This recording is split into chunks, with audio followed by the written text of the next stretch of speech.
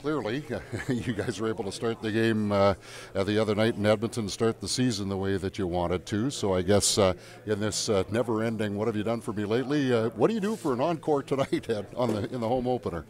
Well, I think it's obviously we're happy with our start. 81 games to go. There's so much hockey left. You can't, I guess, rest on a good win and a good effort. But it should give us some confidence that we did a lot of good things.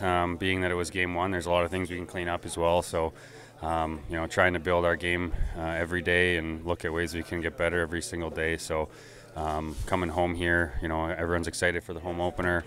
It's always a little bit extra going on. So, just try to focus on each individual job, what the game plan is, and come out here and be better than we were last game in this one tonight.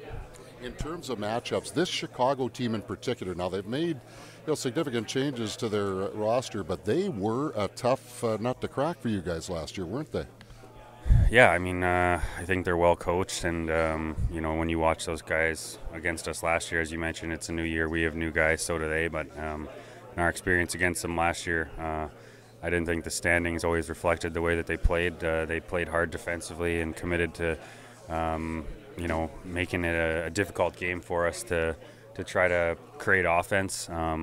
Especially with they got off to a bad start last year and we're down in the standings. But that's where a lot of teams will just start looking for self stats and kind of opening up the game. And I felt like they were pretty committed to team system. So we can expect that again tonight, I'm sure. And we have to be ready to go.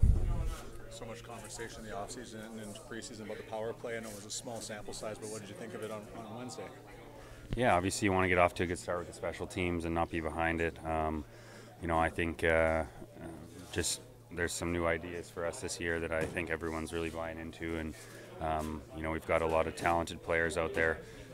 It's just about executing, working fast, and being on the same page. So, like I said, or like you said, rather, it was one game, and but it should give us confidence here to keep working on it. Again, it's just like our team game, like our penalty kill, power play, individual games. A lot of good things, but we have to keep building every day, and that's something that we're going to work on to keep, trying to make it a strength of our team. Josh, for you, penalty kill was a big part of your career early on. What's it like to get that back in the portfolio? Yeah, it's been a little while since I've been out on the kill, but it's something that when Arnie took over this summer, we talked about, and then Dean, running the back end and running the penalty kill. My first conversations with him, he kind of brought it up to me as, is it something I'd be interested in? And, obviously want to get out there as much as possible, so of course, but, definitely something that, we want to, again, our special teams, we want to make a strength of our team, along with our 5-on-5 game. So, I want to be a part of that unit and trying to improve our numbers from last season. So it's a challenge that, like you said, I kind of broke into the league doing the first 3 years, and I'll do anything the team asked me, but certainly when they presented that, it was something I wanted to do again and add to my game. What do you enjoy most about it? And being an offensive player, what are the benefits to kind of knowing what it's like on the other side running the power play when you're going up against one? Yeah, I think, if you, just watching our kill, we're trying to be more aggressive this year, and I think that suits my style. So, making those anticipation reads and trying to be aggressive at the right times, obviously, not getting out of position or, at the wrong, but when there's an opportunity to try and get all four guys being aggressive, that's, we've got a fast team, in my opinion, a lot of fast penalty killers, and so, those anticipation reads, I think, from being on the power play and trying to, think what they're thinking a little bit, probably helps. But like I said, I think more the anticipation that our whole kill is trying to play with, suits the guys we have here, and I think it suits me as well. I know you didn't play a ton last year. It was like to see Rasmus Kapari get his first in 70 games the other night.